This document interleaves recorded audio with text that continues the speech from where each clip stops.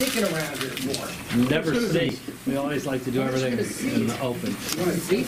Yeah, we have a flag. Make sure everybody's got their place. All right. According to Rule 10, this is our annual organizational meeting. According to the rules, First Vice President and me will chair the meeting. Keep it nice, short, and brief. I think we have two candidates for the majority leader position, John Mariol and myself. I will be going for re-election. John is opposing me for the seat. Currently, John is lobbied. I have lobbied based on the math that I've ran, and I don't know what John's math is running, but we're sitting at 5 John, 6 me, 1 swing vote. My gut tells me this will be decided on the floor. I think so. Okay, in the event of a 6-6 tie, President Schulman, decision will be yours. Until then, we will conduct business as usual. Myself and the assistant leader. Chris is currently unopposed as the assistant leader, unless somebody is putting their name in a hat, if they are. Nobody's speaking up. All right. Chris and myself will go through, start looking at committee assignments for 2018.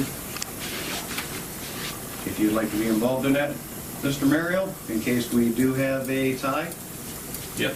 on January 8th, we'd be more than glad to sit. When will we be voting for leader, assistant leader? Correct. January. January 8th. January 8th, first meeting. Very first meeting. First stuff on the agenda. It'll be on the agenda as to what goes in session. That's the way we roll. Our sense of changing things now.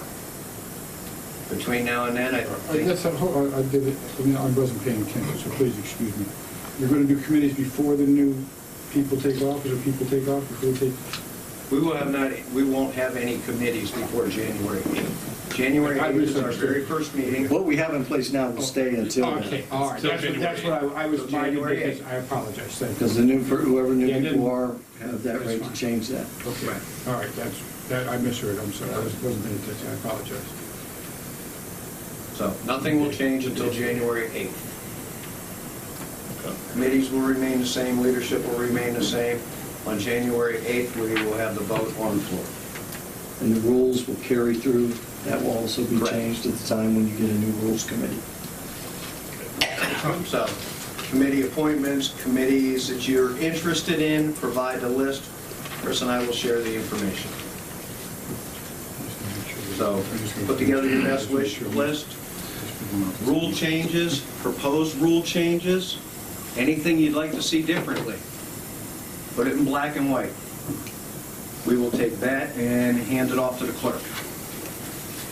And I would like a copy of that also. Right. Get it, how that would go, get the start. Right. But we will go into January 8th's meeting with the same rules we have in place now.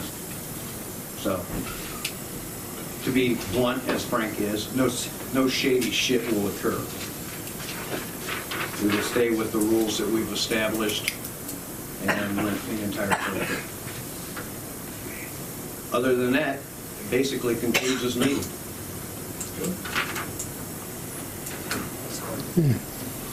Thanks for coming. Yeah, well, how about answering some questions? $2.50 apiece.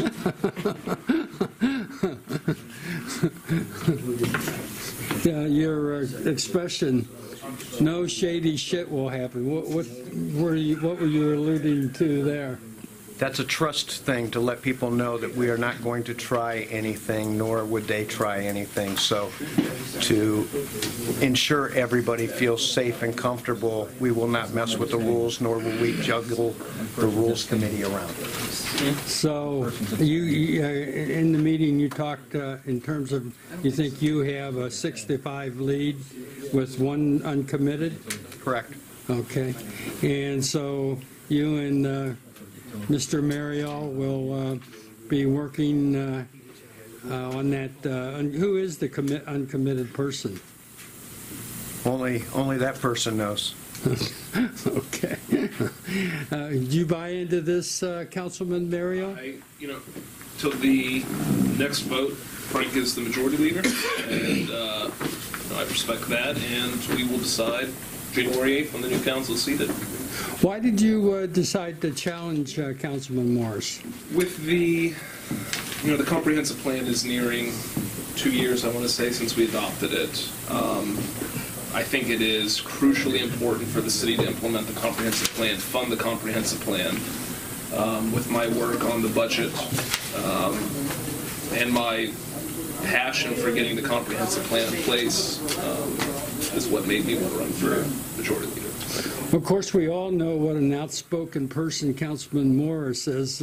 Is that a factor? Well, we do have different styles, but no, Right. it's about. It really is not about. And I think Frank would say this too. It's not about either one of us. It's about moving the city into a position where it's growing and it's thriving. I think the only way you can do that is through the comprehensive plan.